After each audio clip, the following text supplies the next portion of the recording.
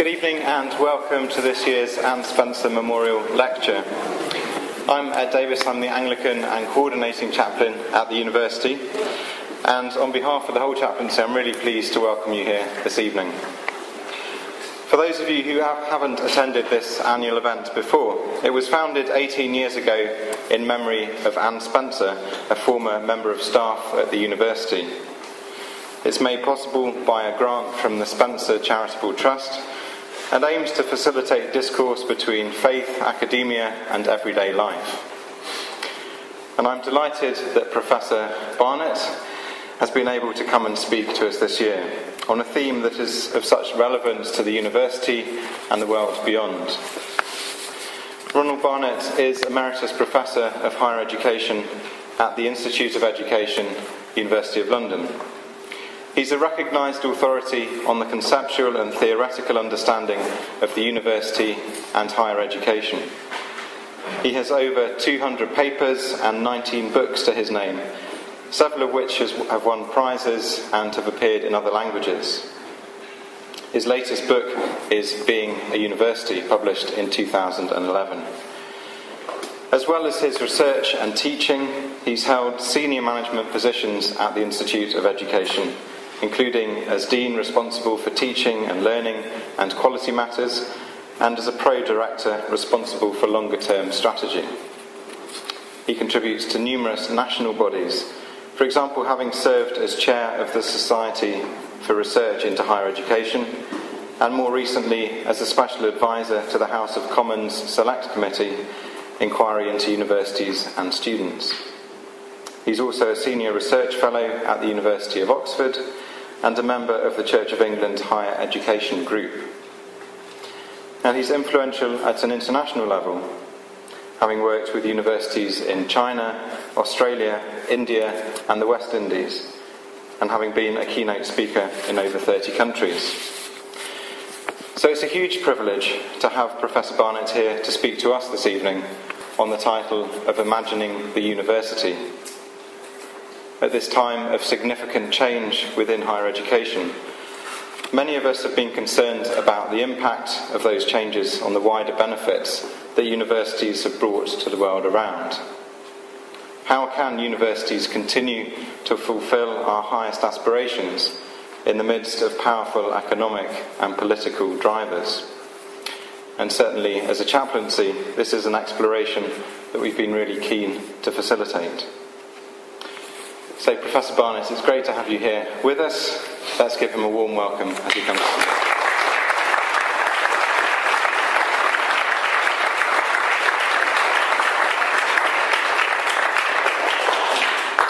Well, hello everybody. It's a great delight and honour to be here with you today, giving this very special lecture, and I feel privileged to be standing in front of you. I'm going to share some thoughts with you, as you see, about what it might be to imagine the university. I want to thank Ed Davis and the chaplaincy for inviting me here. I'm going to speak for about 40 minutes. I think, I'm not sure, have we got handouts? Hope many of you have got them. Fantastic. So if you get a bit bored with my standing in front of you, you can zip ahead and see where the story is going. I always like, when I'm out there, I like to know how many slides are coming. You can see how many are coming.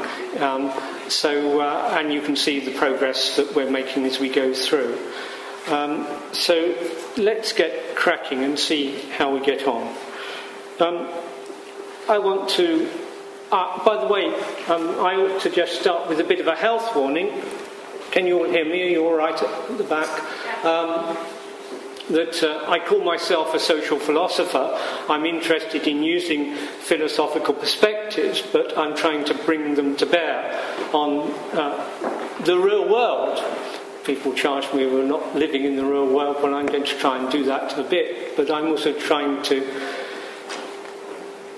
use, as I say, some philosophical perspectives to do so. My talk may seem a bit abstract, but I want you to feel that it comes out of my own experience. Ed has given you a sense of some of the things I've been up to in higher education over the last 40 years.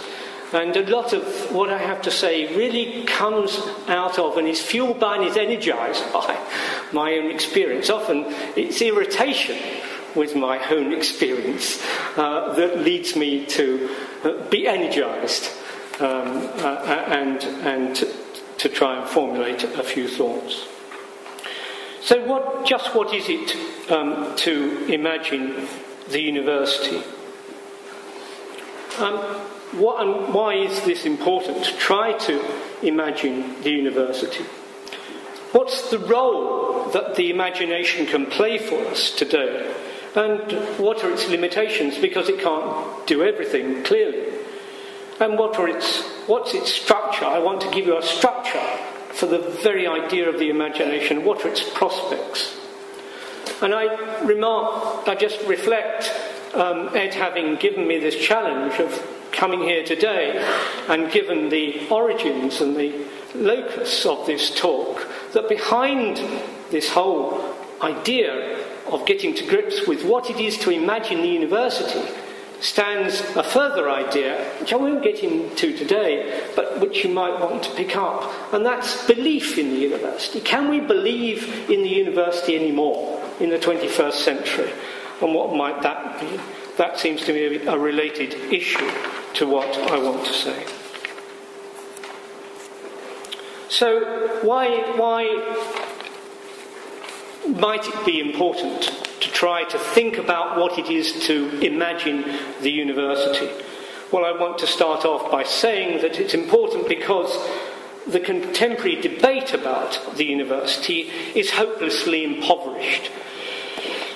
And both of those terms, hopelessly and impoverished, are doing work in that phrase, and I'll come to that in a moment.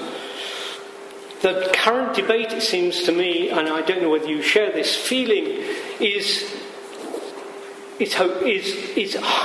unduly narrow. It's dominated, and don't we see it in the newspapers and in the public debate all the time, by a very limited range of ideas about the marketplace and competition and students as customers, and even in some of the books, knowledge for sale.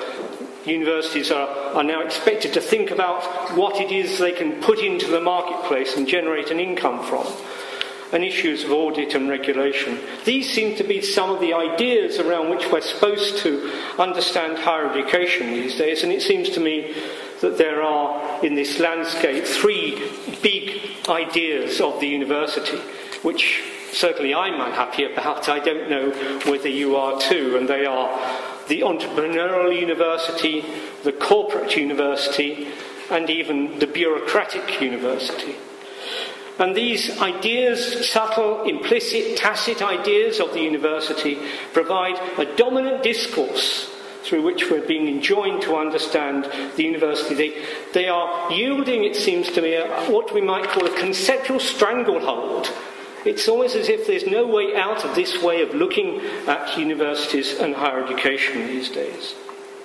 But I want to say that we shouldn't be too gloomy and too pessimistic. We should at least see what spaces there might be in all of this for imagining the university anew. But firstly, my claim that this conceptual landscape is hopelessly impoverished. It's impoverished because, as I say, it's very narrow and it's exerting a dominant influence. And it lacks considerations, it seems to me, of well-being, of trying to do things better for the world, at the global and even the personal level. Lacks a sense of there might be further possibilities in front of the university in the 21st century that we've never even thought about. It lacks a care for the potential of the university and the challenges that face us. Not in the 12th century, as I've got up there, but the 21st century.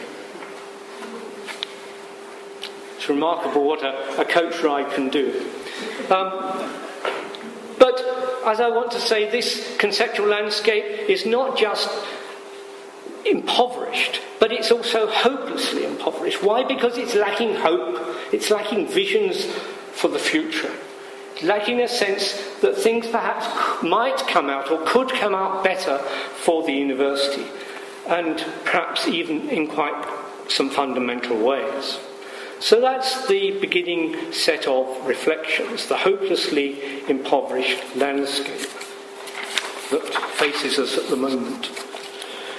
Some critics and commentators, remarking all of this, fall into great gloom and despondency. And the literature is bedevilled, it seems to me, with undue pessimism. And we've seen the books that emerge with titles like The Crisis in the University and The University in Ruins.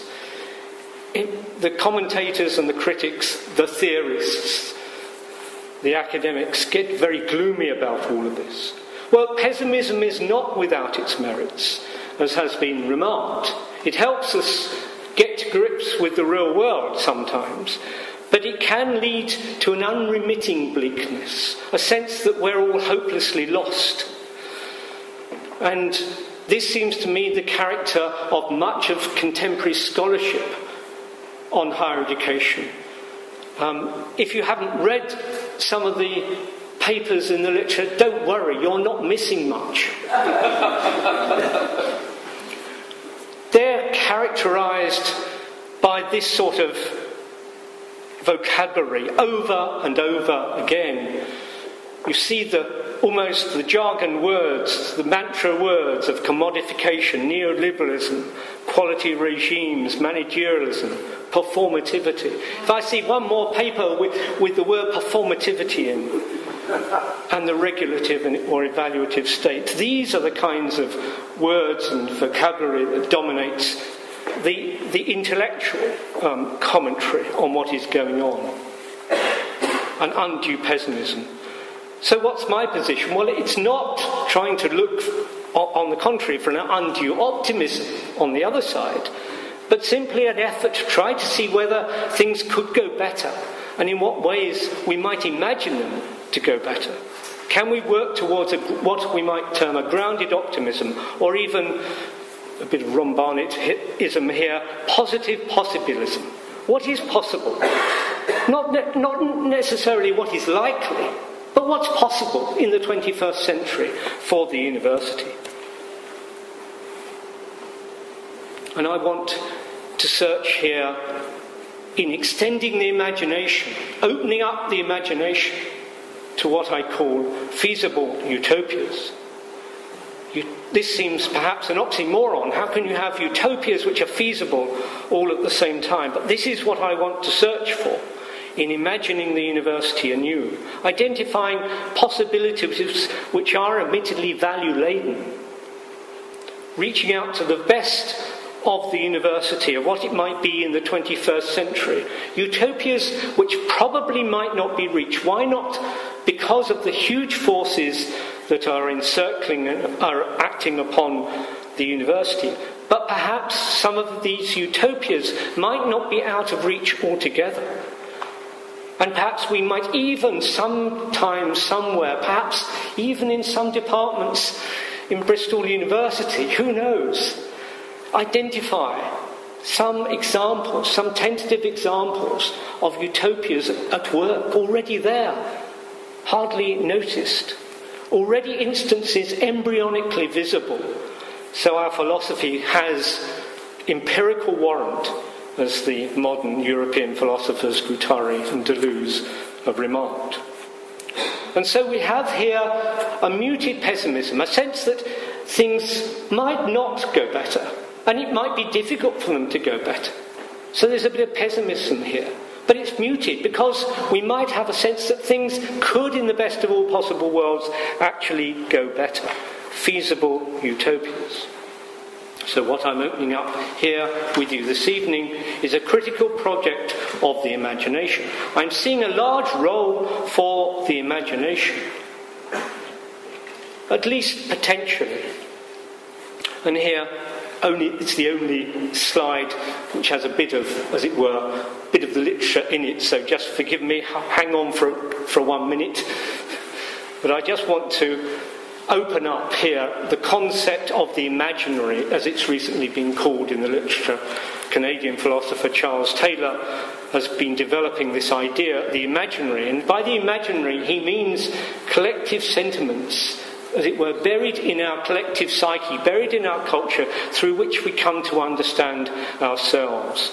And one of his students, Kearney, now already a dominant figure, significant figure in the literature, has picked up this idea of the imaginary and has developed, as I would call it, it's not his term, a psychophenomenology of the imagination, in which he looks to imaginaries, as it were, as extending stories through which we come to understand ourselves. How do we understand ourselves? How do we understand the university collectively, amongst us, in the 21st century? We do it through imaginaries. We come to have a sense of what the university is, a tacit, implicit sense that we don't examine all that often. But if we're looking seriously at the idea of the imaginary, we have to take note of a book hardly ever noticed, and that's a book called The Imaginary by Sartre, in which Sartre, as you might imagine, as an existentialist, looks to the imaginary as extending our possibilities, as extending our freedoms. It's not his phrase, but I read it into his work. Through the imagination, we strike out for freedom. We become ourselves, we can become ourselves in different ways. And so there is here a critical project opening up. Through the imagination, we can identify shortcomings in the present. We can articulate imaginative concepts which stand as critical standards with which to view and judge and assess our contemporary ideas and even our contemporary institutions. I'm opening up here to, if we might term it like this, a responsible anarchism.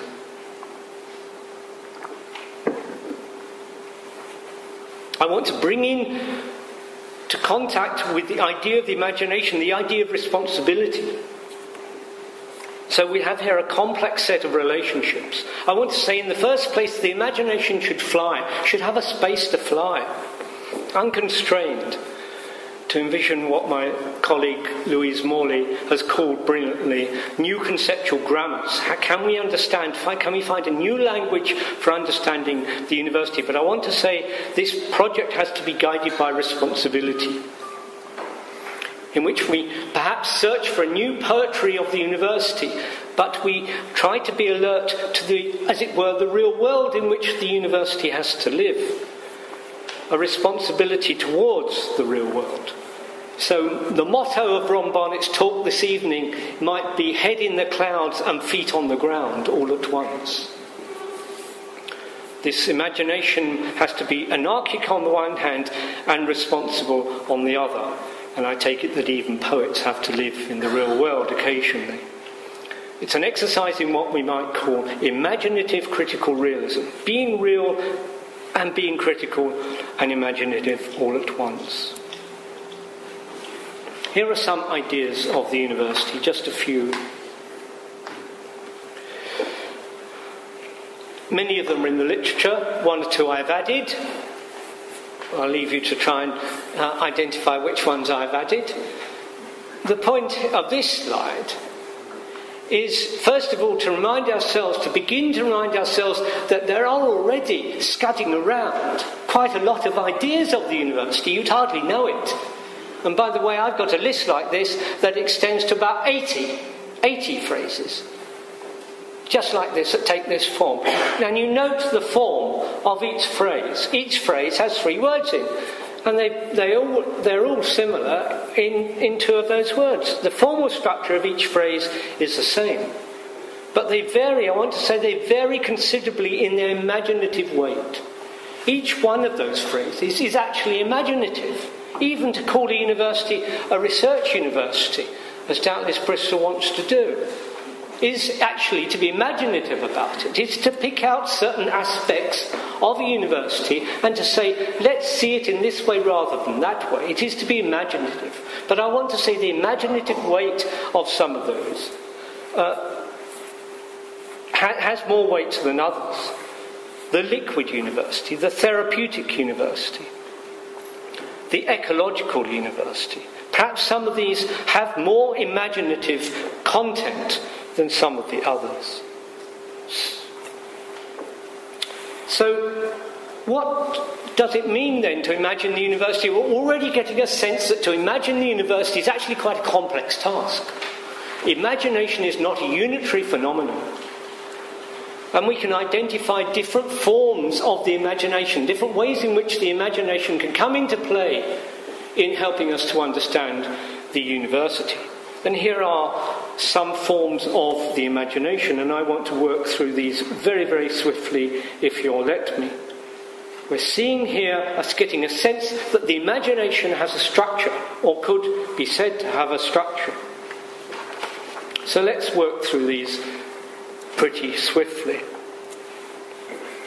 The romantic imagination, or we might say the historical imagination, but just by the way, most people who look back to the university seem to always think that the university was better in the past.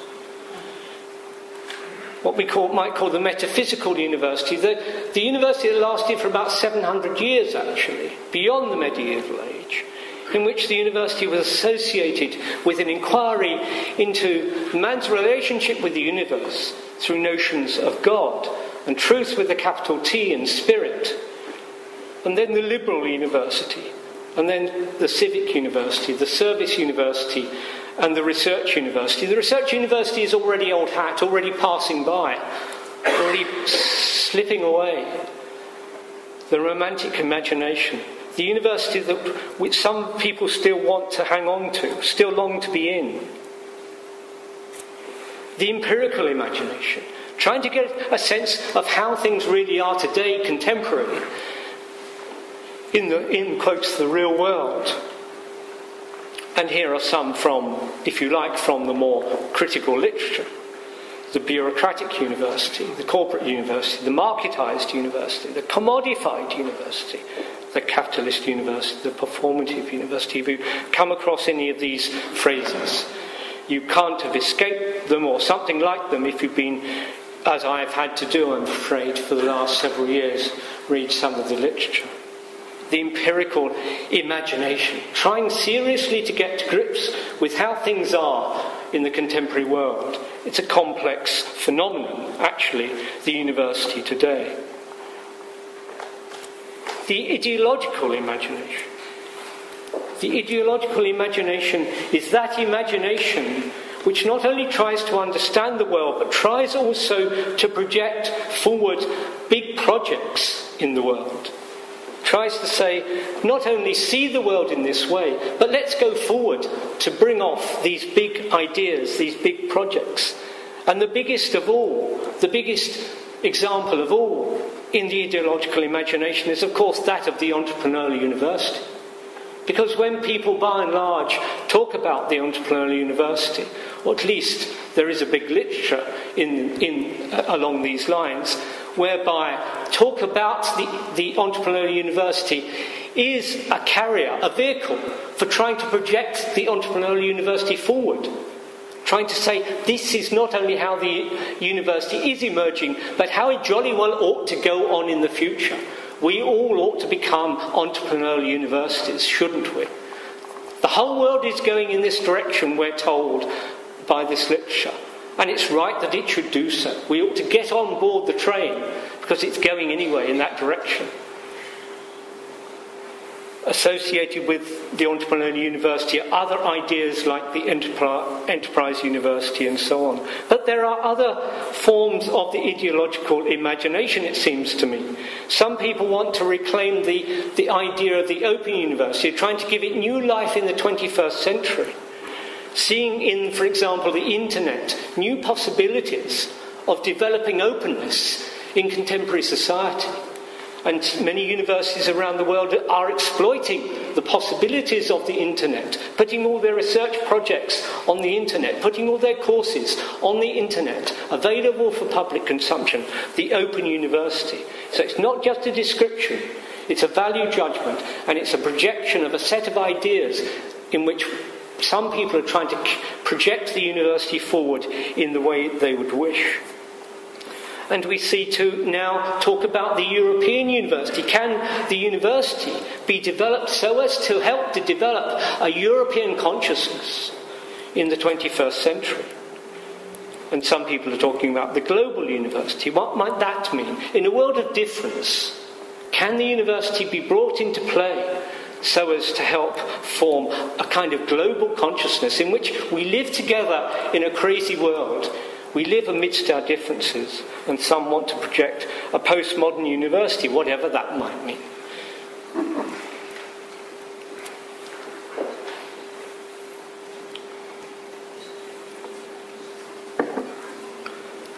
Some, dare I say, more sensitive critics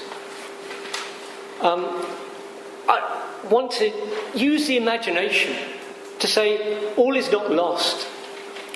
We can use the imagination to further projects of hope for the university. There are possibilities emerging in the 21st century for the university, which we've hardly glimpsed up to now. The university's had 900 years of history, but now in the 21st century, real possibilities are opening for it, so it has to decide for itself where it is going in a way it never has had to in the past. In the past, we knew what a university was. Now there are real choices opening up in front of the university. Choices which offer some hope for the university, contending against the bleakness that we were seeing earlier. And here are some ideas that we might put under that category of the hopeful imagination. The borderless university, the university that's ducking and diving, has a sense of it working in the world without clear borders, no clear geographical borders, no clear physical borders. The network university, the liquid university. Have you come across any of these ideas?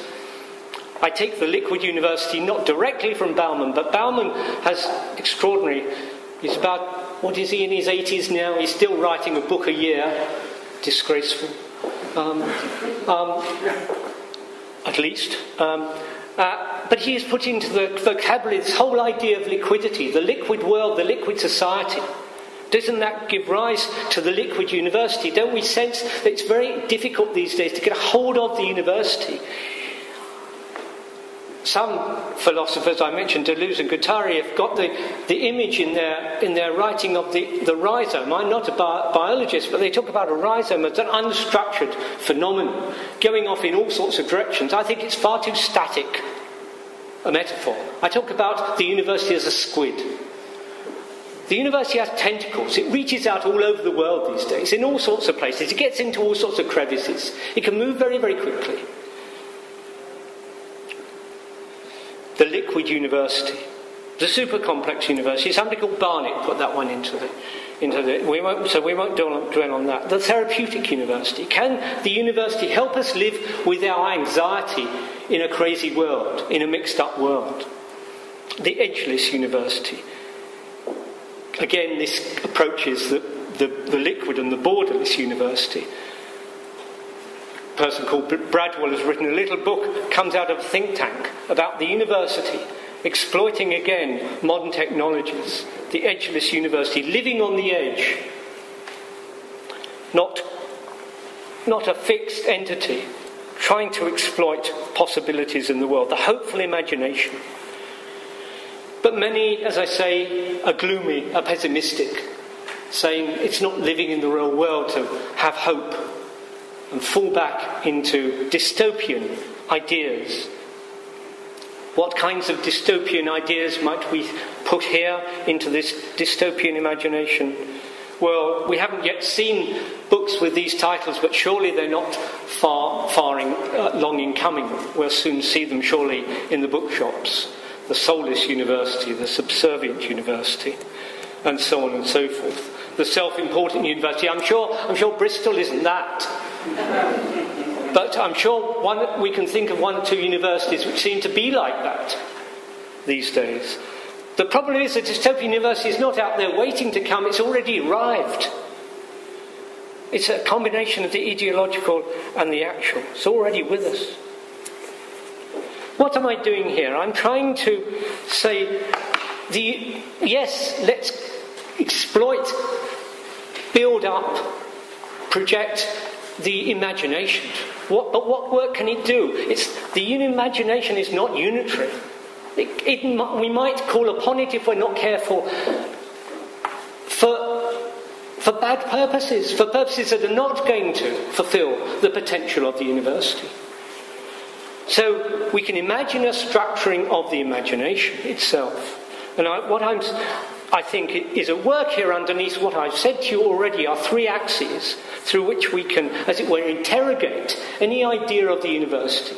Any idea of the university we might come up with. I think we can place it on three axes. Is it simply endorsing the contemporary forces at work, or is it being critical of them? Is it riding on the surface of where we are, or is it attending to the deep forces at work in modern and contemporary society around the world? And is it pessimistic or is it optimistic? Haven't those axes been present and tacit in what I've said to you already? So if we take, for example, the entrepreneurial university, this is the big idea of the moment. Where would we place that in this box space now opened up by these three axes? It seems to me it's an endorsing imaginative idea, it's an endorsing idea. It simply endorses how things are going already, the university and the marketplace. It is actually, surprisingly, a deep idea of the university. It tends to the deep structure. It's aware of the university and the knowledge economy, the global knowledge economy. And it's optimistic. It's full of breezy optimism about how the university is going. And we can apply this treatment to any idea that we might come up with. These placing any imaginative idea along and within these three axes. Why is that important? What I want to do here is to see whether we can come up with ideas, imaginative ideas of a certain kind. So the challenge that's opening up by this analysis already is this. Can we identify and imagine ideas and forms of the university that do not succumb unduly to ideology, as I think, for example, the idea of the entrepreneurial university does? And that's tricky stuff, because we cannot easily become other kinds of people. We cannot jump out of our psychological and sociological skins, as has been said. I was asked just before this talk began, do I ever read MacIntyre? Well, I do read MacIntyre a bit, and here's a little bit of MacIntyre. And I'm wanting to put this question, I'm wanting to open up this question here. Can we avoid undue pessimism on the one hand, and seduction by what MacIntyre once referred to as the self-images of the age? This is a tricky and demanding challenge for the imagination. It's not enough simply to imagine. And so we return to the earlier idea of feasible utopia. Because a feasible utopia, it seems to me, would be an idea, an imaginative idea that is at once critical of where we are, where we're going, how we're heading at the moment. Critical, it's deep, it's attentive to the deep structure of the university amidst swirling massive global forces at work on it around the world. And it is also optimistic. That's where feasible utopias will lie. That's the corner of that box space where feasible utopias would lie. And the question then is there space for such ideas to be realised in the modern world?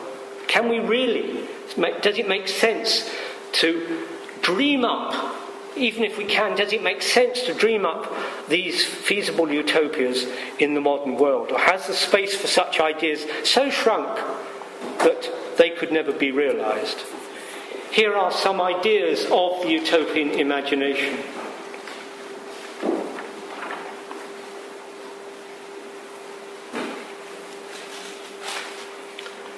I don't know what you think of that set of ideas. There are some I've taken from the literature and some I've injected myself.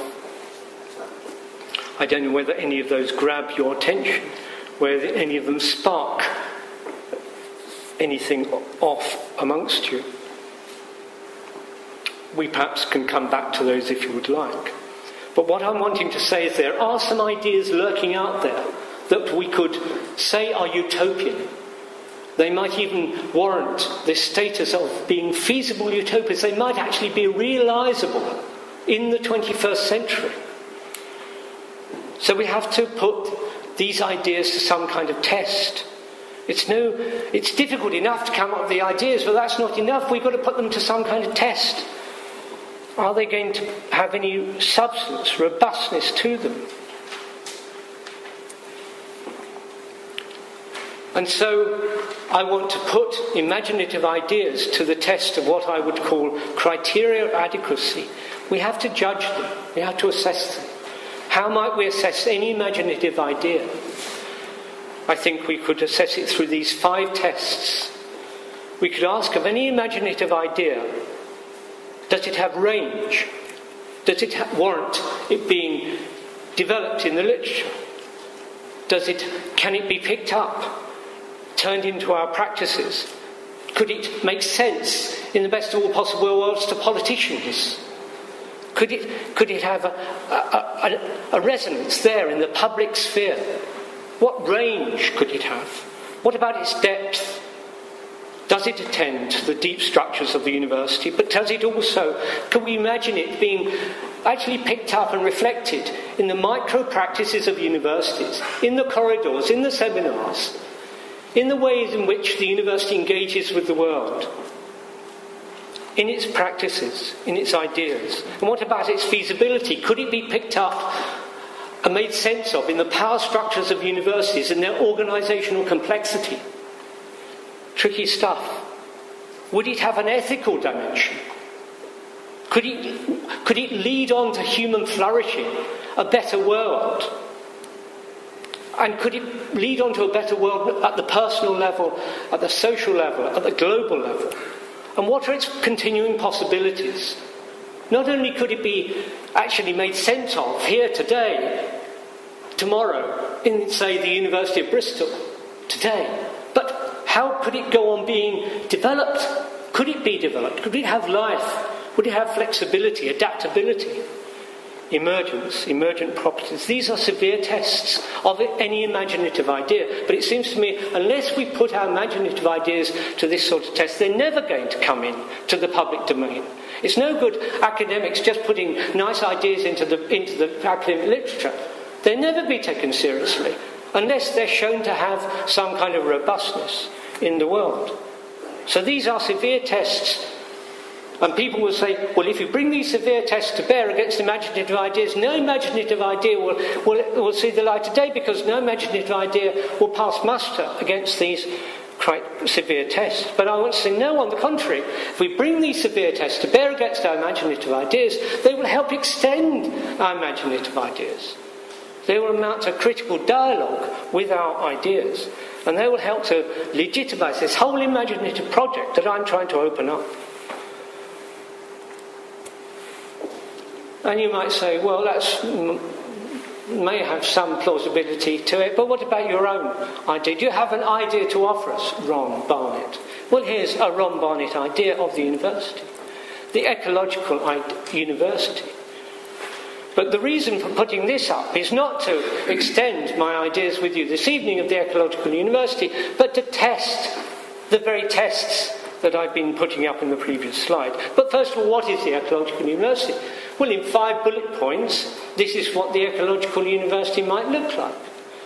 It sees itself within and as part of a global ecology. It sees itself globally and understands itself in the social terms, in personal terms, in terms of the interests of the world, the interests of the globe, global ecology. It does what it can to help the world to flourish, not just to sustain it. Sustainability is a big concept in the ecological movement. I say that's not enough here. We have to go further than sustainability. We have to help the world to flourish. What are we doing as universities to help the world to flourish? We then have to have a concern, or as Heidegger would have called it, a care for the world. Do we really have that spirit within us? This will be part of the ecological university, and it would be active and engaged with the world, reaching into the world. It's no good just taking a bit of Western civilization to the world. We have to be engaged with the world, listening to the world. We can't expect the world to listen to us unless we are listening to the world. And so we put our knowledges to work in the interest of the world. These are big challenges. This is a very broad and abstract, perhaps, idea of the ecological university, but it would have something of those features. Then the question is, how does it bear up against these criteria of adequacy? Well, you'll be glad to know we haven't got time to work it all through, but I think if you did the analysis, I think it would pass muster very nicely against our 5 criteria of adequacy, of range, of depth, of feasibility, of ethical dimensions, and of possible emergence. So I think the ecological university could be said to be a feasible utopia with robustness. Conclusions. We need to imagine the university anew. And the imagination, remember my earlier distinction, imagination and imaginary. The imagination comes before the imaginary. We cannot hope to form new collective sentiments of the university unless we put our brains to work, and it's jolly hard work. If anybody has tried to write a corporate strategy, I tell you, to think of a university anew is hard work in this way. Head in the clouds and feet on the ground all at once.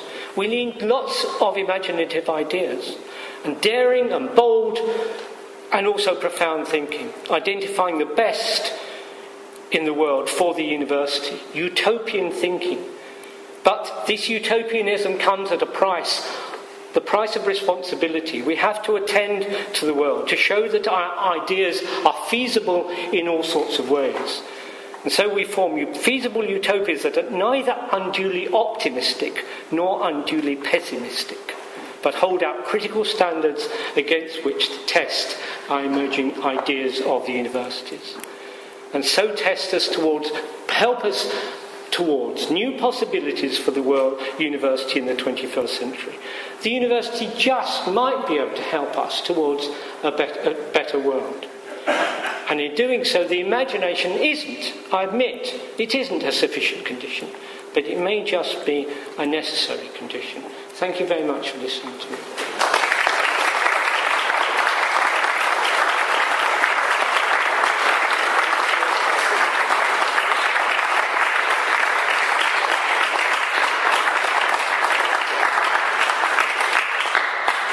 Thank you very much, Professor Barnett. There's loads there to inspire us and to take away and reflect on.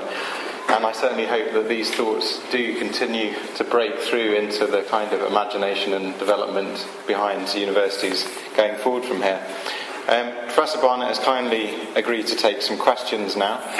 We've only got this one microphone here, we haven't got a roving mic. So if you have got a question you'd like to ask, please could you just, when invited, stand up and speak nice and loudly and clearly, and then Professor Barnett will respond to you. You have good Phil. Sorry, please. 25 or so years ago, there was a tremendous passion for everything to have a mission statement. And I can remember within this university, faculties and departments trying to adopt mission statements. And many of them, I felt, were very much missing the point of what a university was all about. But I could imagine a suitably broad mission statement which could have a role in this imagining process, a role of evaluation, of ordering, of structuring the imaginative ideas. Do you think there is, this is my question then, do you think that there is still a role for trying to analyse what the mission of a university should be, and as a supplementary, perhaps tell us what it is? Well, I've given you in 5 bullet points in my idea of the ecological university a glimpse. But the key question is, what of this idea of mission statement? Well, I'm all in favour, believe it or not, of mission statements, but we have to interpret the idea afresh. A mission statement or a corporate strategy becomes, in my idea, what I would call a set of hopeful fictions If they're pitched at the right level, they're never going to be realised. But they give us a start to steer by, to orient ourselves towards. They need to be pitched at the biggest and most demanding level. We've got to set big visions, big ideas for ourselves, and it's not easy. And the problem with the mission statements is that they have tended, I'm afraid, to continue the same old game. The mission statements very often tend to be simply projections forward from where we are now. Well, we've got this number of students now, so how many more students do we want in 5 years' time? Well, we've got this amount of research income now, how much more do we want in 5 years' time? And you build up a mission statement incrementally. I say no, we've got to abandon all of that way of carving out a new strategy or set of ideas for the university and be bold and imaginative. And that means also, probably, bringing the whole university with us and developing a debate across the university. I said that a lot of this is autobiographical, and when I had the challenge and the privilege of trying to be the primary drafter of the new corporate strategy at the Institute of Education 5 years ago, we actually got senior professors together with maintenance staff in lunchtime workshops. We got them around the table together to think about where the university might go, where the Institute of Education might go. The Institute of Education, by the way, I'll give you a little bit of a sales pitch for the Institute of Education, why not? It's a small specialist institution, but it's a global player. It does 1/3 all the educational research in the UK. So it's already a global player. It's already got a position assured. But the question is, where do we go in the future? Okay, that's where you are now. Where do you want to go now? What values do you want to live by? How are you going to project yourself in the world? How do you want to be known across the world? This is not easy stuff, given the demanding criteria that I've set down. Thank you very much indeed. Most stimulating, breathtaking, in fact, to in education. I wonder what your assessment is of the ideal, which some of us had for a while in the 1960s and 70s, of the independent university, an adjective which didn't figure in all the lists that you gave us. The independent university, as founded at University College Buckingham, I haven't kept touch with this. I did represent the state schools on the planning of that very exciting vision in the 60s and 70s when universities seemed to be in chaos with so much disorder and with students saying "Teach us life" on their banners as they marched around Bristol and other places. Gosh, that's a tricky one. I don't want to say too much about individual institutions because I can't claim to be an authority on individual institutions. But what I would say is that the question raises important issues about the relationship between university and state. And we're going to see these issues coming more and more to the fore in the coming years. It's very interesting. I guess so happy to be finding myself in Chile amongst these days. And it's very interesting in the literature of the commentators on higher education how England and Chile are being put together in the same sentence these days as extreme outriders in the marketisation of higher education. And this is raising profound issues. I mean, to what extent are universities, state institutions in the UK these days, if 80% of their teaching funding is going to come through students? There are very, I mean, it's a nice MBA question, by the way. Are universities in the UK public or private institutions? It's it's not at all clear how we draw the lines. All of this is a roundabout way of saying that issues of independence and autonomy are very important and very complex. There's another dimension, though, a kind of more philosophical dimension of independence that's important. The French philosopher Derrida once asked the question as to whether or not we can form serious ideas about the university from within the university. Can we ever bring off the Rombard challenge from within the university? And it's very interesting. I mean, you heard that I'm now an emeritus professor, and people say, well, what effect has this had on you? And I tell you, I'm writing as much as ever, but I'm thinking in a free way. Universities these days, I'm sorry, it's a bit of a roundabout answer. Universities these days are characterised by what one might call busyness. I've just put a new subheading in a chapter I've just written in the new, called The Congested University. Life is very congested in contemporary universities. We have to be busy all the time. Everything has to count, everything has to be working, everything has to have an impact. I've facetiously started one chapter of one of my books with this question: dare an academic be seen to be reading a book in their room in the university? Because you're not exploiting the class properly. So there's an issue about how independence of thought and how we gain it. I'm sorry, it's a bit of a roundabout answer, but there was another hand that came in here.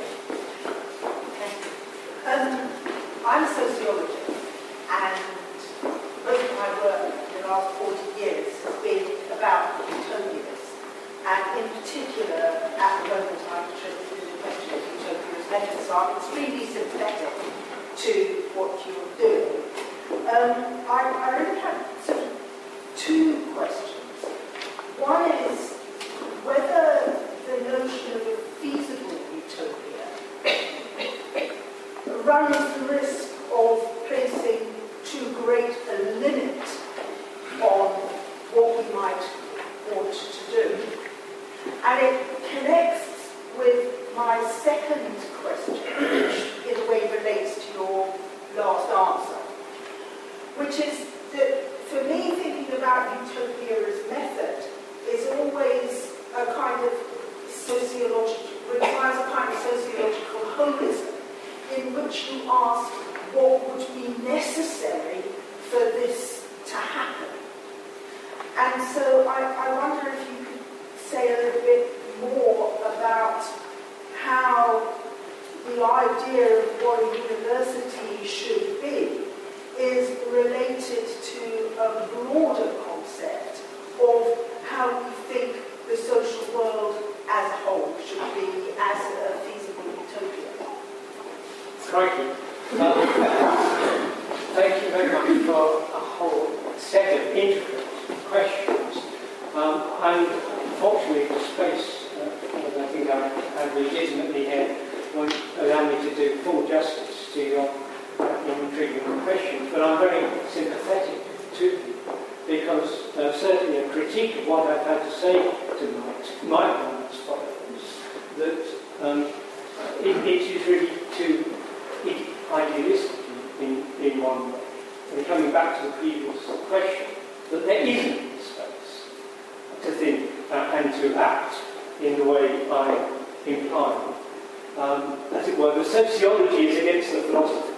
The reality is the real world in which universities have to duck and dive these days doesn't allow them to be utopian. And that could be a critical stance, I think, against what I've had to say. But what I want to say is, in response to that position, that unless we try to be imaginative, we will never do anything different. The imagination has to come into play, and it is hard work. And we've got to do the hard work. And it's easy in this busyness of university life to miss out on the hard work. As for the conditions that might allow the imaginative university, which is really what I'm talking about, to flourish, well, that's a real issue. I'm going to tread on a few toes. I'm going to ask the sharp question. Do we have university leaderships and styles of university leadership that are, as it were, facilitative of this kind of imagining university? And when some universities do have those sorts of collective dialogues that I'm talking about, and when those workshops are held, those lunchtime meetings are held, and open meetings, and people come together to talk about the future of our university, to what extent are those points of view really taken on board? And to what extent do people who attend those workshops and open meetings feel open and encouraged to really say what they think? Or do they hold back because they think what they want to say might not quite fit with the dominant ideas in the management team? I'm sure I'm treading on toes, but I'm afraid sometimes we have to tread on toes. There's always a big joke that a great dullness is accountancy. I just wonder whether or not the dean counting tradition has sort of taken all the spark out of the universities. All the sort of metrics and measurements, and teaching quality assessments, really sap the enthusiasm for any sort of creative work. Now I wonder if is any evidence of universities in the Enlightenment, for example, had similar sorts of bean counting exercises going on, or whether they were more free to engage in academic pursuits. Well, again, very provocative questions. Here's a little a bit of arithmetic in response to that question. There are now more staff at universities who are not academics than there are academics. In British universities, in the UK figures, academics are a dying species in universities. And as I say, there is a business. I mean, one of the great joys about being an emeritus professor is that you can zap the bureaucratic emails. And you don't have to read, not only do you not have to read the emails, you do not have to read the attachments that come with the emails. And you don't even have to download the attachments that come with the emails. So it's not just the numbers, it's the bureaucracy that goes with it. The filling out of the form, if you want a sandwich lunch in your room, and whatever it is. And if you go on and you go over to France for one seminar, for one afternoon, you've got to fill out the form to let the authorities know you're going to be in another country. And so on and so forth. For every movement, for every activity, there is now a pro forma and a procedure.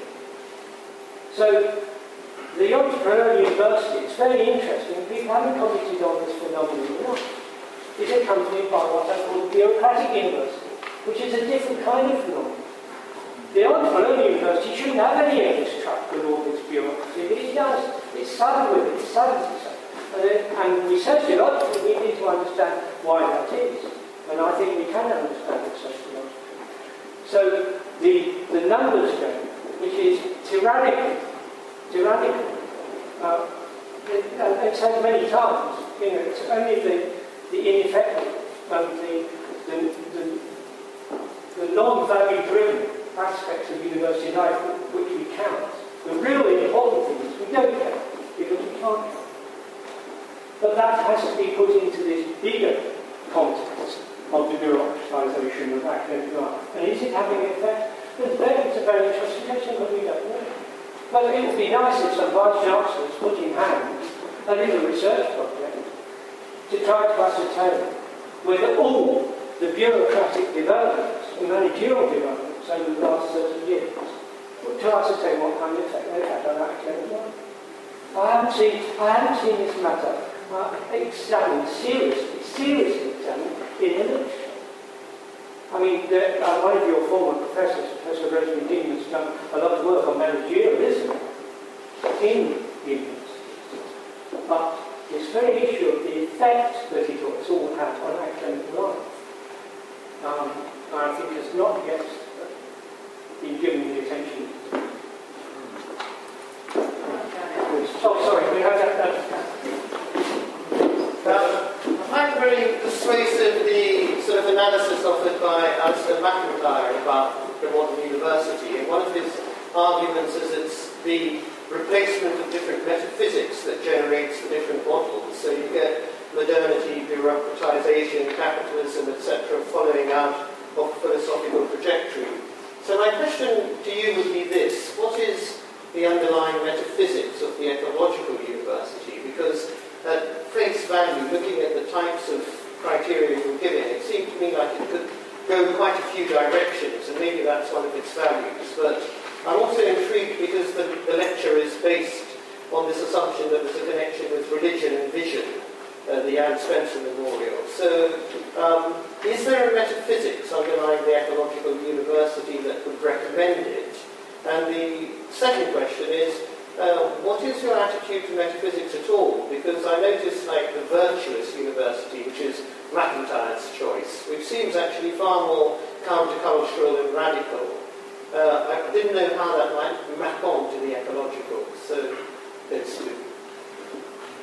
Well, again, important big questions. I'm quite keen, actually, on seeing whether or not we can resurrect in some of them, use a bit of theological language, the metaphysical university, to see whether or not there's something lurking in the idea of the metaphysical university which might still play out and have some significance for us in the 21st century. In what many have called, of course, a post-metaphysical age. And I'm being put on the spot and asked for my, as it were, underlying metaphysical position, if indeed I have one. And I need to go on working on this. What I would say is that I'm trying to work out a position for the university in an age of radical uncertainty. Is it possible anymore for the university to find a secure place for itself in a world that's not only turbulent in terms of institutions and financial systems and technologies, but is unstable conceptually? It's unstable in terms of the way in which we understand ourselves. And I'm still playing around, beginning to play around with, as you see, concepts of hope and faith. Is it possible to believe in the university? Is it possible to have hope towards the university? I haven't gone very far in these speculations, and fortunately it wasn't part of my talk this evening, but that's, I think, as far as I want to go now. I'm conscious I have much more work to do on those fronts, but thanks for the question. Okay, I think draw it to a conclusion. That's all we've got time for. I'm sorry about that. Professor Barnett will be around after the lecture. There's drinks just through at the back there. Do catch him over drinks if you'd like to continue the conversation. But I'm sure you'd like to join me again in thanking Professor Barnett for his inspiring talk and